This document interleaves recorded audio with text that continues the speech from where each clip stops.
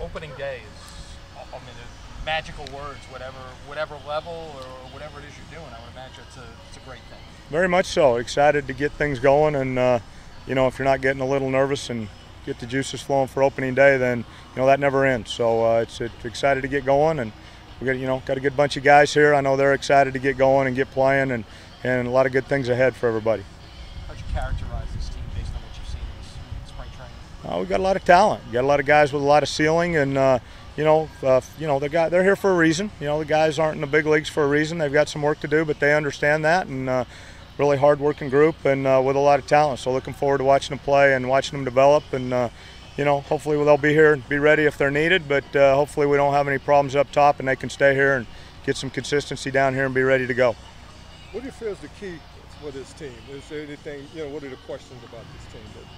Well, you guys all tell me they never hit here, so I mean, I guess they got to hit, right? So we're going to pitch. You know, we got some good arms. We're going to pitch a little bit, and the key to every season and every team is pitching and defense for the most part. The hitting's up and down and kind of cyclical. So, the guys that'll hit will hit, and the guys that don't usually don't. And hopefully, they'll get better and they'll improve. But you got to pitch and you got to play some defense.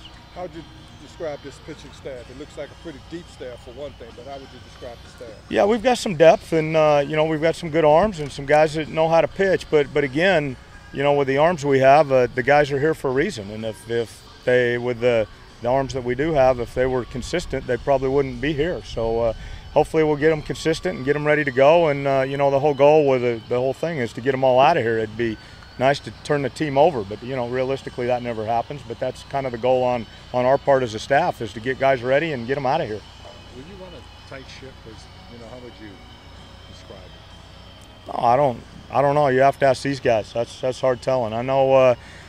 We have some structure and guys work, and that's to be expected. But the bottom line is the guys got to play and have fun, and they've got to be accountable and they've got to produce. So we can do whatever we want to do, but we can't make them big leaguers. They've got to come out here and work and put the time in and do the work, and then they've got to perform. So that's ultimately what it's all about. I know you're aware of this. 68 home runs last year. That's not a lot. Yeah, it's better than 65.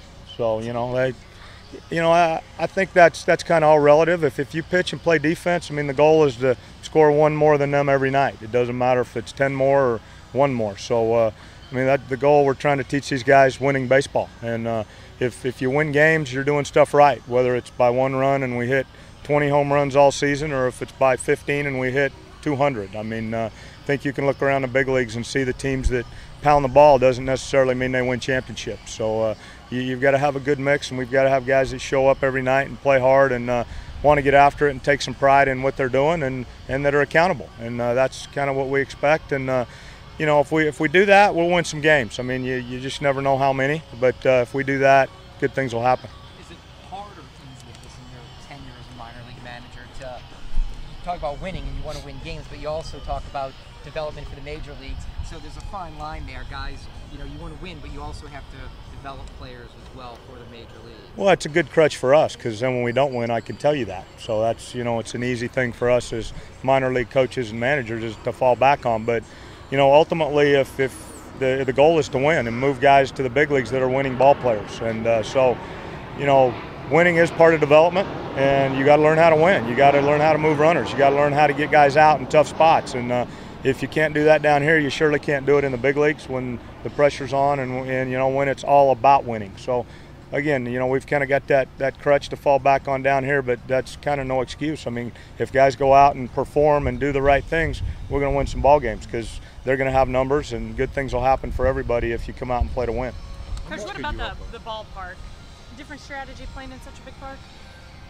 I don't think so. I mean, we play half the games in other parks, so we show up here and play. I mean, our team's what it is, and the field in Miami is pretty similar from what I understand, and so maybe there's a reason for that. But I think the guys just have to come out here and play, and you can make some adjustments, I think, if you're playing in Baltimore or Fenway or New York, based on the short porches and stuff there. But by the same token, we've got some pretty good athletes here that can run some balls down and play some defense and maybe take advantage of the spaces we do have here. Talk about analytics and your thoughts personally on it, and what the Marlins organization's thoughts on it? Well, I think it's an important part of the game. Everybody's using them. It's a tool. It's just like a radar gun. It's just like a watch. It's a tool for part of the game and a very useful tool. But, anytime there's human element involved, guys got to go out and play. And so it's not the, no all end all to everything, but it is an important part of the game. And people are hiring a lot of guys, and it's effective, and there's a lot of merit to what they're about. But again, if it was that easy, I think everybody'd put something together on paper and you wouldn't have to play the game. So guys still have to go out and hit it and catch it and throw it, and that's the element we can't factor into anything. Are you a fan of it, Arnie? Are you a fan of it? Well, I think we all have to be fans of it because it's a part of what we deal with nowadays. And, you learn to deal with it, and we learn to accept it, and we learn to use it. I mean, we all use it. We've used it for 50, 60, 70 years. It's just nobody's made a big deal out of it. Managers have always looked at stats and have always looked at numbers and have always, looked at that stuff. It's just now everybody's paying attention to it, and so it's turned into a bigger thing from the media standpoint and from the public's eye, I think. But managers and coaches for a long time they've always shifted players. You just don't notice it because nobody's made a big deal out of it. The guys have always played guys to pull or played guys the other way or brought an outfielder in with 2 strikes and similar situations. It's just now you used to do it because guys hit balls there all the time. Now it's all over a piece of paper and it justifies everything. But they still hit balls in the gap, and they still get hits off sliders that they're not supposed to because you got the human element involved and players have to play. So it's not as simple as it's drawn out on that paper. Short period of time you've had with Austin Noel, but just talk about, there's a lot of local interest toward him. What have you seen and what do you like in his game? Baseball player, very fun. I know guys down at spring training, raved about him and getting to watch him play in the big league games and everything. He had a really good camp, and his hitting's improving. I think you guys are going to see that. You're going to see some improvement, which he needed to improve a little bit from what I understand and continue to develop and get better. But he's a good player for a guy. He can move the ball around and bunt and hit and run and do a lot of things. And he's been schooled very well. He knows how to play the game, and which makes him a valuable guy. He can play all over the infield, and he's working on a little bit of outfield and some things to just make him a valuable player. And he's he reminds me a little bit when you see guys like him and Pedroia and some of the Rojas that we have and some of the guys around the big leagues that are just good baseball players. From what you've seen in spring training, what do you like about this team? I just like the fact that they all have a chance to get better, that the ceiling on these guys is you haven't seen the finished product yet. So, we can get out here and get to work, and they all have a chance to. I think the fact that they're here should tell them that they've got a chance to improve and get better. But, sometimes that doesn't do justice to some of these guys. But we've got a very athletic group. We've got some arms that can throw pretty hard. We've got some good defensive players, and the hitting stuff is up and down all the time.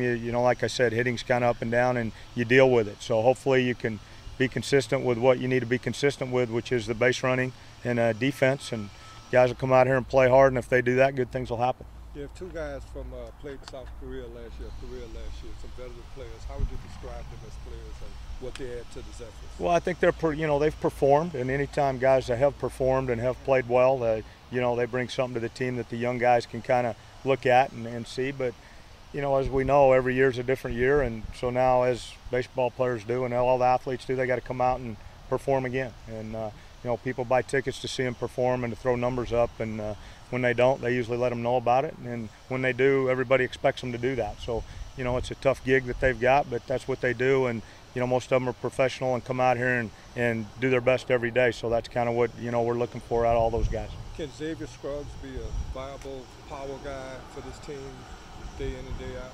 I think so. I think he's performed that, and if you look at his averages and things from the past, that he shows you he's a pretty good baseball player. He's with a real good organization, came up through the system, another guy that knows how to play the game and is pretty versatile, and it's going to be a big bat in the middle of our lineup, and expected to go out there and move the ball around and drive in some runs. What was made big league spring training about the hair rules and stuff with the Marlins. Thoughts on that and how it trickles down to the minor leagues?